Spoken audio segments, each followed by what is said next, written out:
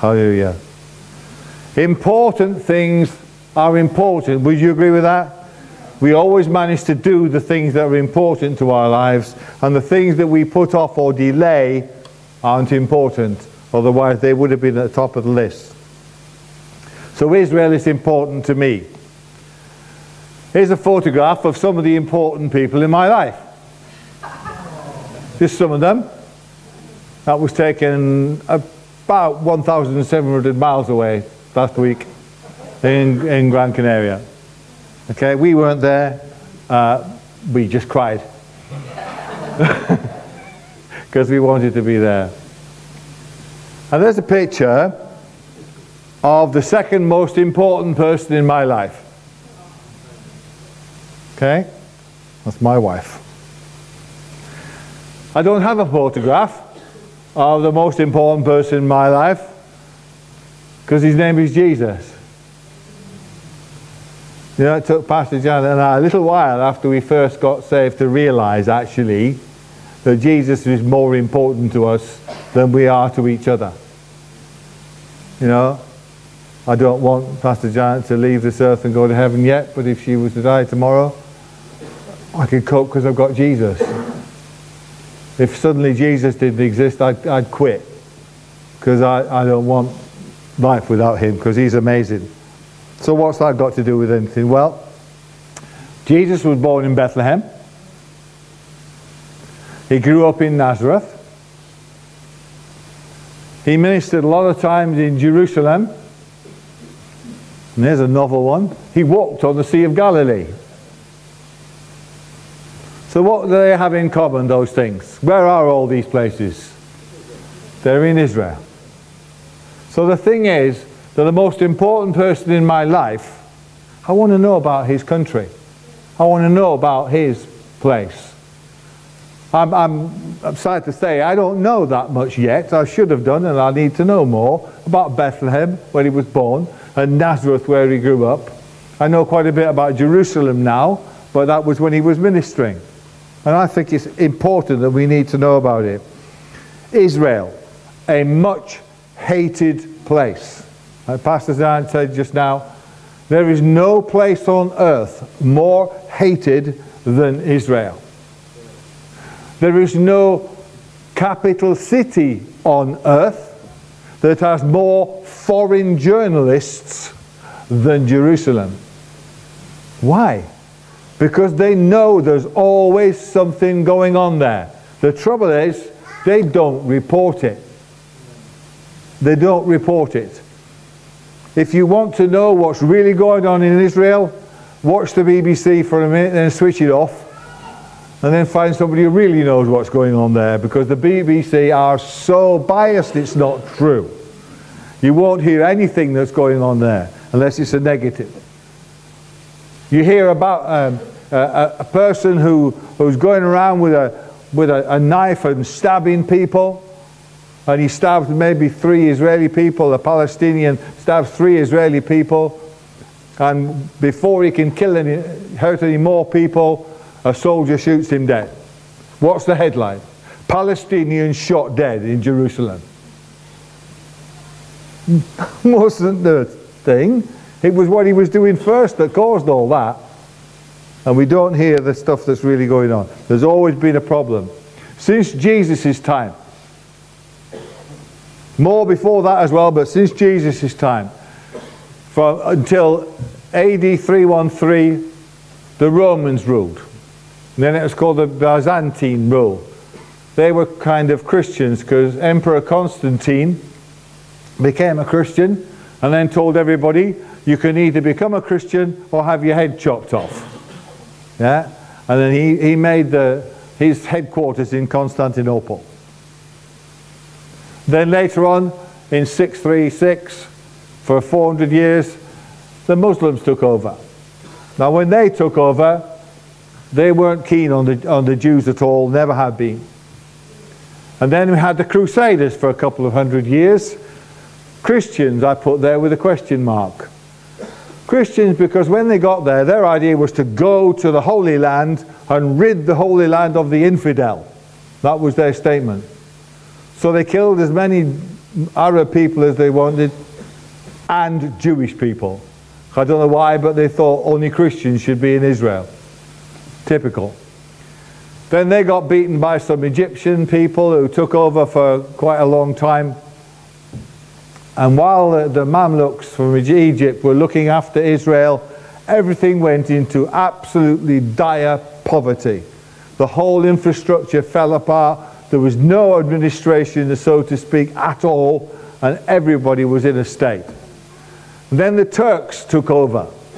They invaded the place and took over for 400 years, and things started getting a little bit better, and the Turks would allow both the Arabs and the Jews to do their ministering and worshipping as long as it didn't affect them.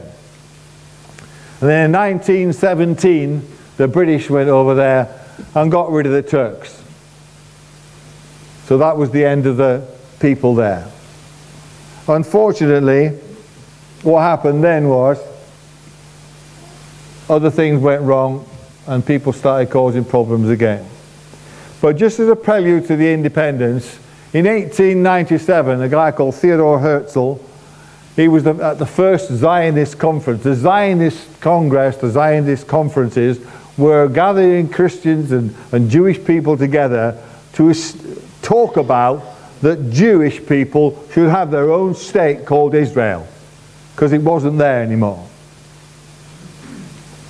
And then in 1917, the right of Israel to its own state was recognized in this country by the Balfour Declaration. James Balfour is our foreign secretary, and he sent a letter to James Balfour, from him to Lord Rothschild, who was the senior Jewish man in Britain at the time.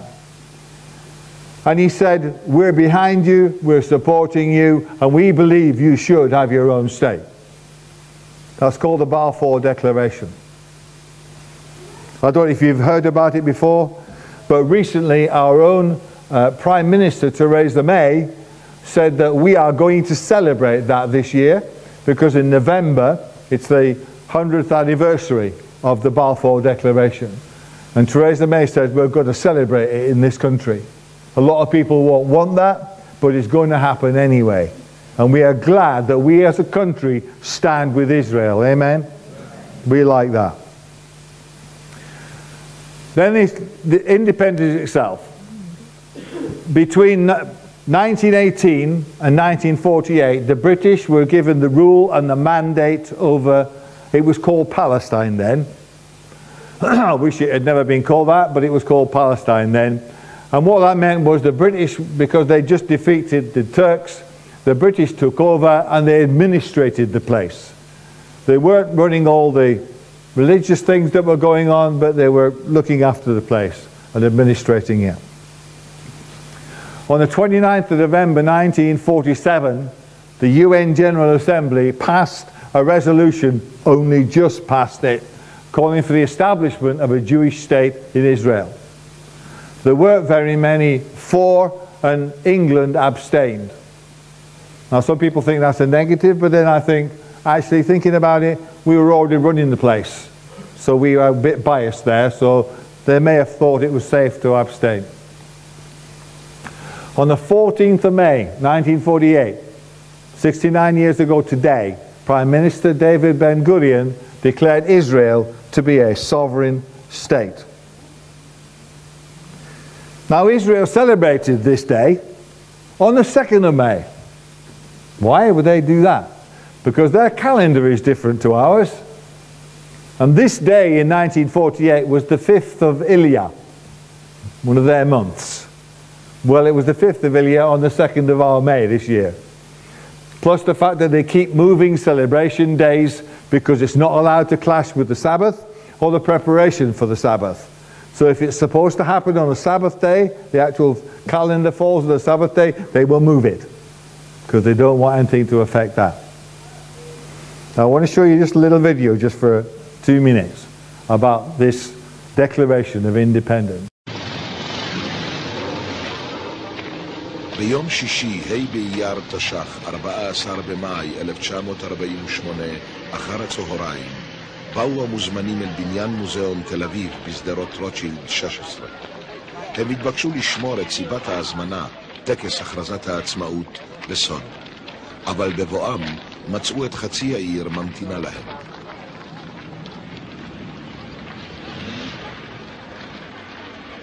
סמוך לשעה 4 הגיע דוד בן גוריון.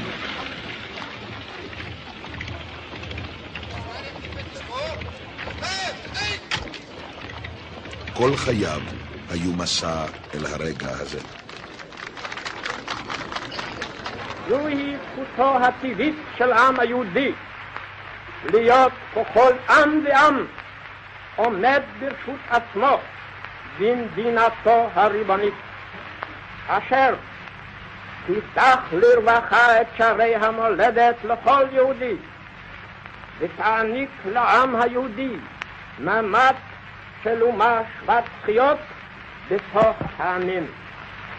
לפיכך נתכנסנו אנו חברי מועצת העם, נציגי היישוב העברי והתנועה הציונית, ביום סיום המנדט הבריטי על ארץ ישראל. ותוקף זכותנו הטבעית וההיסטורית, ועל יסוד החלטת עצרת האומות המאוחדות, אנו מכריזים בזאת על הקמת מדינה יהודית בארץ ישראל, היא מדינת ישראל.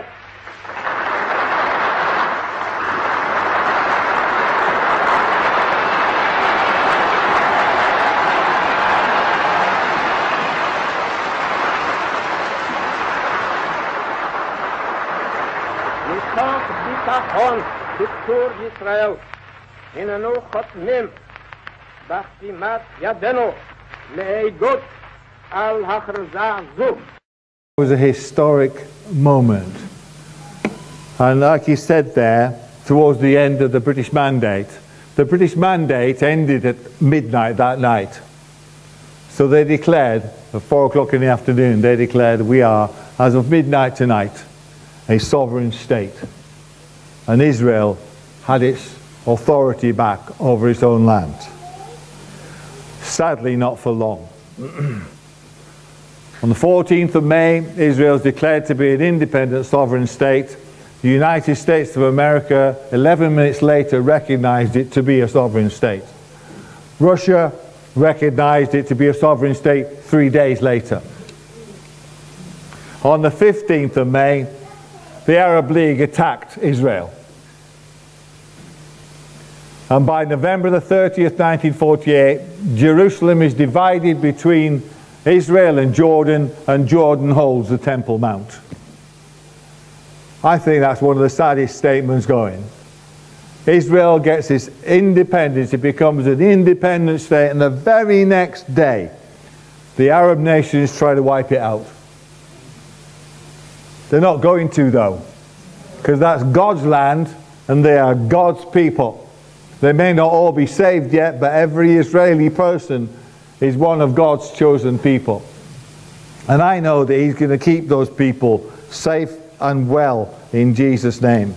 And I know it's important that that it's done in Jesus' name. Why is it important to us? Well, Isaiah 62:6 says, I have set watchmen on your walls, O Jerusalem. They shall never hold their peace day or night.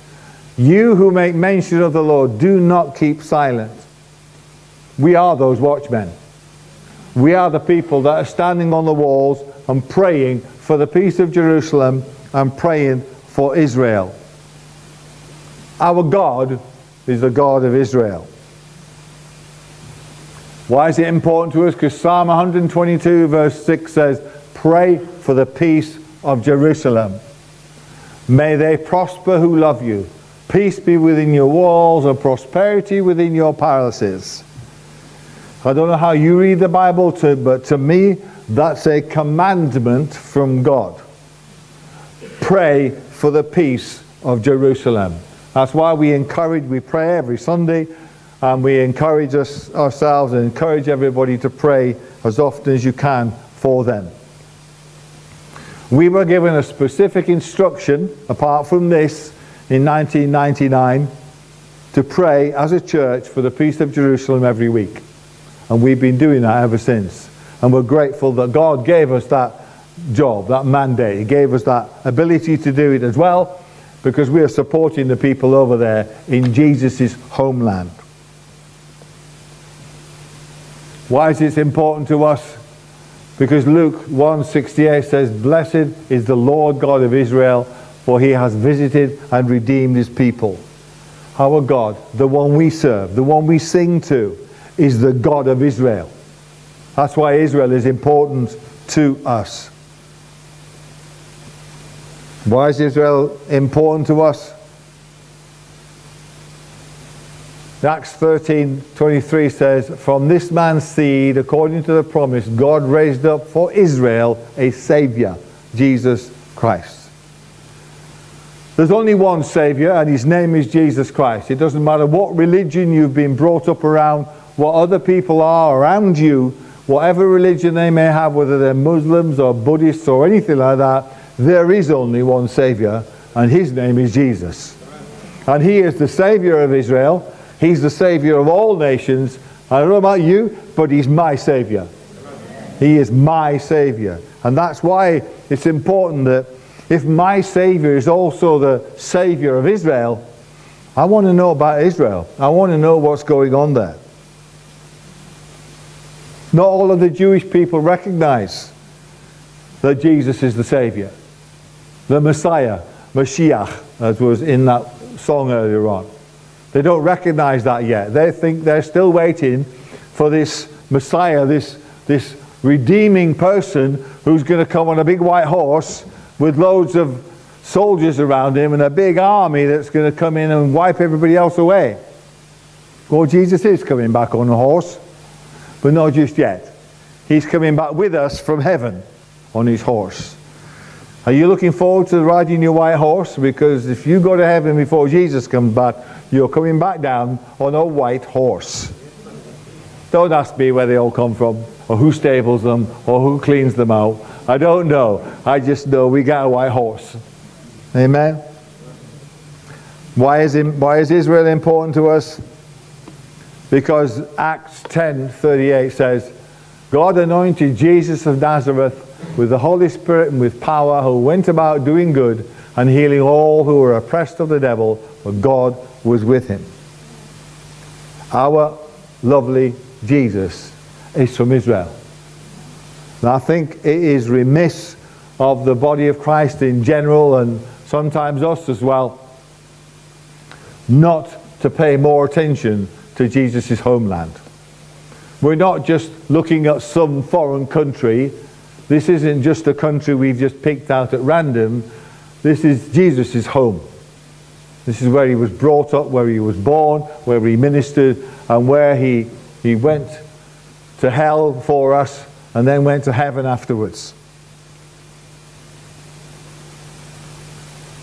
We don't just celebrate Jesus at Christmas. We celebrate Jesus all the time. And I want to celebrate him and his country more. The whole reason for him being here was that he was anointed with the Holy Spirit and power, and he went about doing good and healing everybody who was sick and oppressed of the devil. Anybody. He went about doing good. Well, Jesus is the same yesterday, today, and forever. He's still going about doing good, healing all who are oppressed of the devil, anybody who is sick. He wants us to know that we can have a personal relationship with our Father God through Jesus' own personal sacrifice. He wants us to know that. Do we all have a personal relationship with Jesus? Because that's what he wants us to have. Now, I don't know about you, but anything I can celebrate about my Jesus, yeah, it might be yours as well, but when I'm talking, he's my Jesus, all right? Anything I can celebrate about my Jesus, I'm going to celebrate. Well, today is 69 years since my Jesus' land got its own sovereignty back and was allowed to look after its own stuff. not completely, because of the way the Arabs did things later on, but they've got their land back. Does anybody think it'd be a good idea to celebrate with them? Now, has anybody ever seen Jewish people celebrating? Yeah? Now, whether you've seen it on a film or you've seen people in person, you might have seen them celebrating. They do a lot of dancing and they do a lot of singing. Does anybody know the name of a song that you might hear Jewish people singing when they're celebrating? You know it. You know it, and I can tell you in 2 words. Hava Nagila. You heard that? Most of you will have heard of this. If you haven't remembered those words, you will have heard of it. Okay? Now the word Hava Nagila means let's rejoice. Now these are not the Hebrew words, but they're the transliteration. In other words, if you say these words with these English letters in them, it sounds like you're speaking Hebrew. Okay? And the song says, Hava Nagila, let's rejoice. You've heard it? Hava Nagila. You've heard that one, yeah? Hava Nagila venismecha. Let's rejoice and be happy. And then it says, Hava neranena. Let's sing. And then, Hava neranena venismecha. Let's sing and be happy. And then it says, Uru. Awake. Awake. Awake, brothers. Uru achim. Uru achim lev semeach. Awake, brothers, with a happy heart. With a happy heart. I think they're lively words, don't you? How lively do you think they are? I want you to join in. Hava, Nagila, Hava, Nagila, Hava, Nagila, Ve'nitzmecha. Hava, Nagila, Hava, Nagila, Hava, Nagila, Ve'nitzmecha. Hava neranena, Hava neranena, Hava neranena, ve'nismecha. Hava neranena, Hava neranena, Hava neranena, ve'nismecha. Uru, uru achim, urachim, kalev sameach, urachim, kalev sameach, urachim, kalev sameach, urachim, kalev sameach, urachim, urachim, kalev sameach. Hey, Hava Nagila, Hava Nagila, Hava Nagila ve'nismecha. Hava Nagila, Hava Nagila, Hava Nagila ve'nismecha. Hava neranena, Hava neranena, Hava neranena ve'nismecha. Hava neranena, Hava neranena, Hava neranena ve'nismecha. Urachim, urachim, kalev sameach, urachim, kalev sameach, urachim, kalev sameach, urachim, kalev sameach, urachim.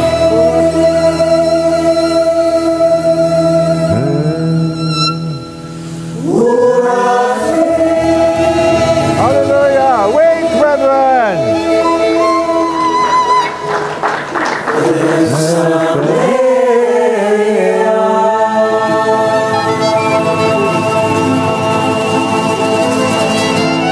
Amen. I don't think we were loud enough. I think we should do it again. What do you think? Let's do it again. Might get a grip of the words this time. Nagila, Hava, Nagila, Hava, Nagila, ve'nismecha. Hava, Nagila, Hava, Nagila, Hava, Nagila, ve'nismecha. Hava neranena, Hava neranena,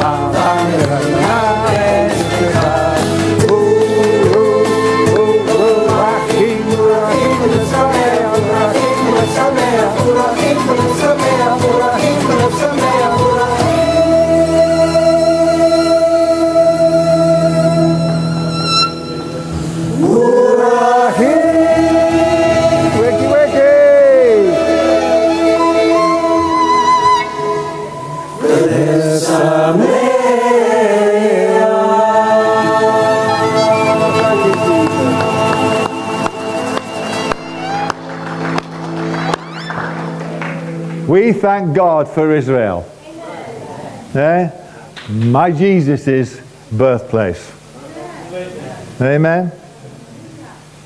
And it's a good time to celebrate, because not only have they just celebrated their 69th anniversary of them becoming an independent state, in a few days' time it'll be Jerusalem Day.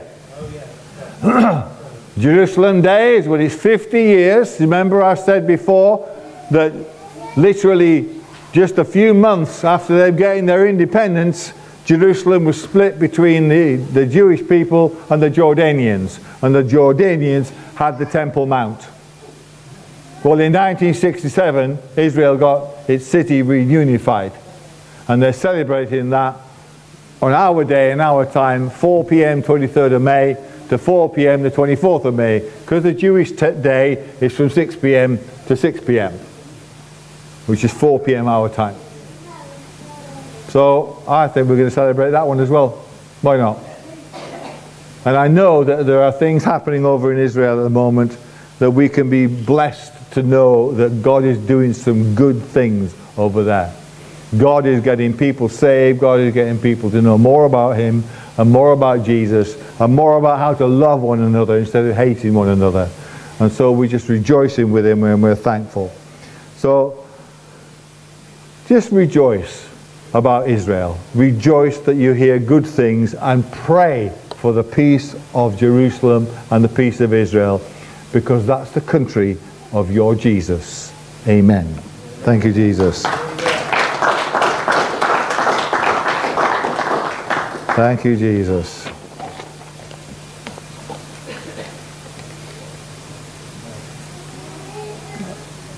I don't know the timing exactly, but I believe there's a big event happening next Sunday as a prelude to this Jerusalem Day. I don't know if you'll be able to find it on the internet. There's only a couple of webcams in Jerusalem. Well, actually several webcams, but 6 of them are pointing at the Western Wall. And the others are just 2 other ones, which I don't know if it'll be there. But just keep praying, and just know that you can support them and strengthen them and empower them and bless them. Amen.